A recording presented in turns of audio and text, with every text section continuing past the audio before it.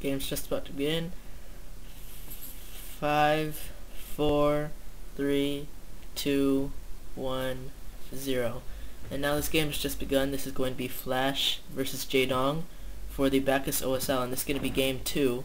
The series currently at 1-0 in favor of Flash, and this will be on the map Fantasy 2. Yeah, and Fantasy 2 is a very Zerg or favored map. I think Zerg is about 2-1 against Terran on this map right now. Yeah, and Jaedong is really good as a Zerg player on this map. He's had very nice statistics on this map, and he's pretty much been dominating a lot of people on this map. And you can see that Jaedong is at the top right as the yellow Zerg, and Flash is down here at the Gaema Gowon position as the purple Terran. So what do you have to say about the position for both these players? Well, I mean, it's a 4-player map, but I mean the positions, especially these cross positions, are very far. So we'll be seeing a fast expansion build from both players, and maybe Jaedong might even take a third base before his hive. Yeah. Player attack. Yeah, right now it looks like Jaedong's actually going to get a spawning pool or something. I just saw him moving a drone out really early, so he may be going for a 9 pool, but the positions are fairly far, and I think if he tries to rush, it will be pretty ineffective. And there it goes. That's the 9 pool right there, and I really don't think he's going to be able to do too much damage with a 9 pool. Actually, Jaedong here, he's going for that 10 drone, so I think he's going to go for like a 9 pool, so you can get those Zerglings without the pressure Flash in case Flash is going 14 CC. A bit of an advantage that I can think on this map for Jaedong is that the Gaema Gowon position, he can go around from the back because the Gaema Gowon position is just kind of like that, and it may be a little bit harder for Flash to defend that position. Yeah, there are like holes, there's a ramp, and there's 2 ways to get into the main, but Flash is actually going to go barracks first, so I don't think this 9 pool is going to be very effective.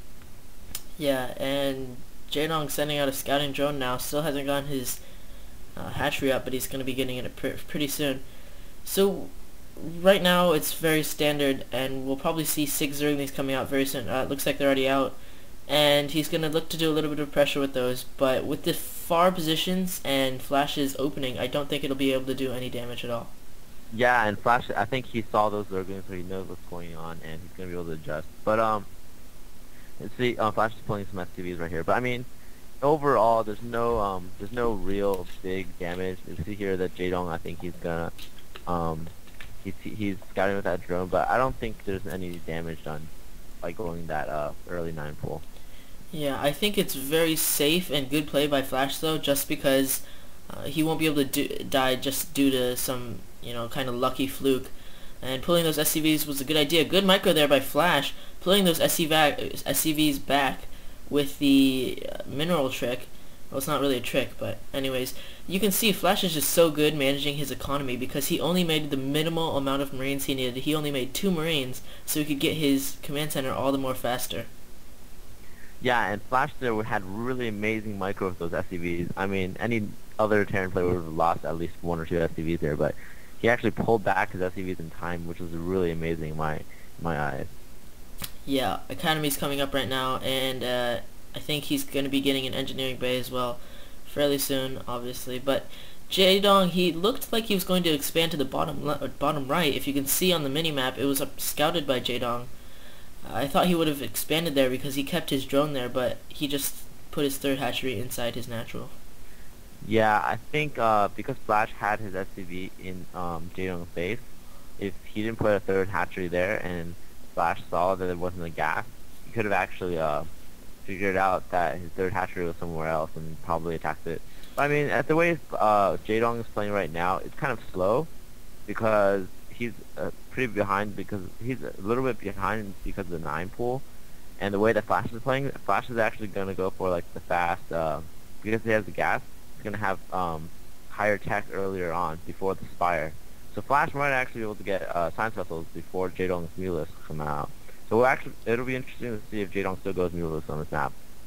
That's definitely right, and it's really not that good of a position for Jaedong right now. You can see he's a little bit worried, putting few creep colonies. Doing a good job here getting a scouting Zergling in. He's going to be able to see everything that Flash is doing. Right now he's just getting some standard 2 barracks. Really nice move there, using his Zergling in the back to see what's coming up. And he sees the engineering bay coming up, so Flash will be pretty prepared for mutas if they come. It's interesting to see that Flash is actually getting such a fast engineering bay, because he knew that Jaedong's tech was late. Unless, actually, in retrospect, I think Flash might have actually gotten his scout killed. And Jaedong there harassing with his Zerglings really nicely here. Yeah, that one Zergling's actually done quite a lot of damage, and it's gotten so much scouting. And really, it's just so important, especially in a game of this caliber. Scouting is everything. And you can see the Spires, it's only just begun. So it's a really delayed tech because of the 9 pool, and Flash is pushing out with a small task force of about 4 Marines and a medic and a Firebat, and 2 more reinforcements coming in.